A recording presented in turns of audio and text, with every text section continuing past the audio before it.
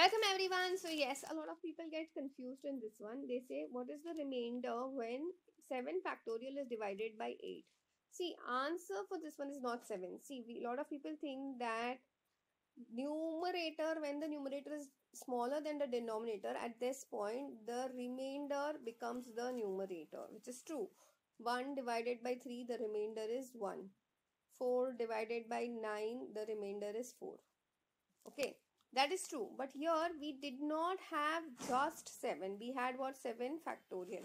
Now what is 7 factorial? It is basically multiplication of 7 in decreasing order until and unless you reach the value of what? 1. So this is 2 into 1 and divided by 8.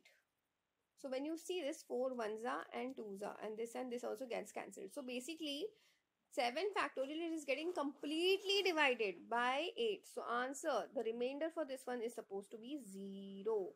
I hope this is very clear to everyone. That's it for today. I will see you in the next video.